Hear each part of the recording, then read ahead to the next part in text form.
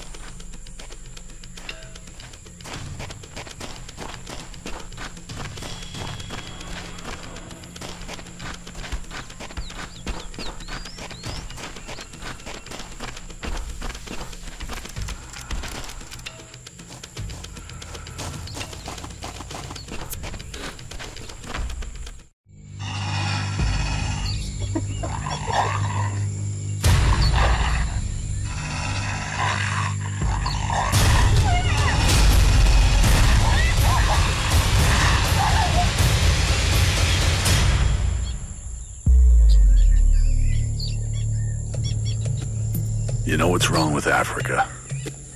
Nothing. It's perfect. Because everything is what it says it is.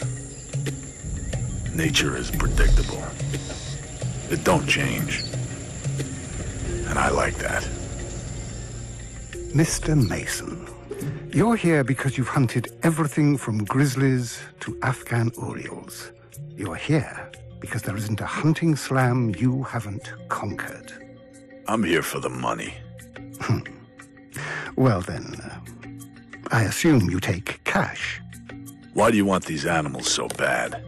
I don't. They're just in the way. In the way of what? You don't strike me as a spiritual man, Mr. Mason. But the locals here, they prize talismans, artifacts, objects that bring good fortune. The local tribe have lost a statue of their ancient king. There was a disagreement with another tribe over cattle. They stole it, broke it into pieces, and hid them in the lairs of some of this region's most vicious beasts.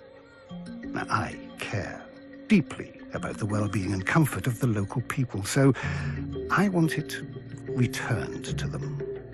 You want to pay me all that because they think a statue will make it rain? I'll give you a bucket of water for $10. Hope is more valuable than money here. I'll take the money.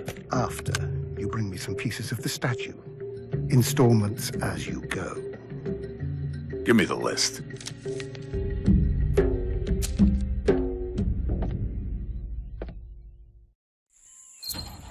Mr. Mason, please head over to base camp. It's marked on your map.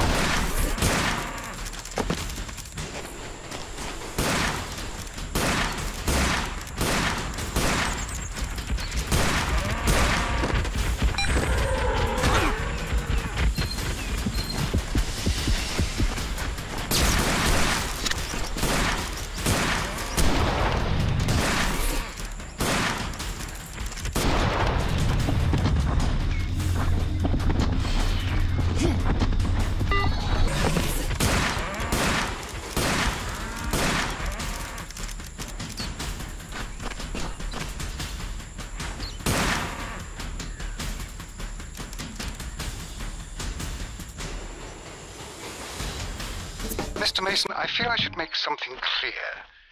The beasts on my list are unique. Delicate little flowers, huh?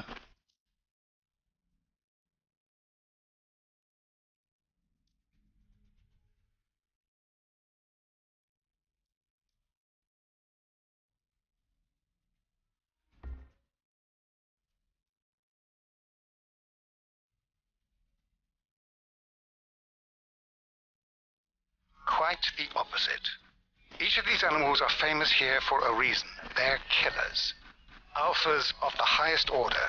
These beasts are larger, stronger, smarter than the rest. Maybe even smarter than you. You'd be wise to warm up a little. As a matter of fact, I was already planning to. Point me towards some wildebeest and some buffalo, too. I'm gonna sharpen my skills before I tackle one of your big guys. Very wise. Check your GPS. I'll upload their locations there.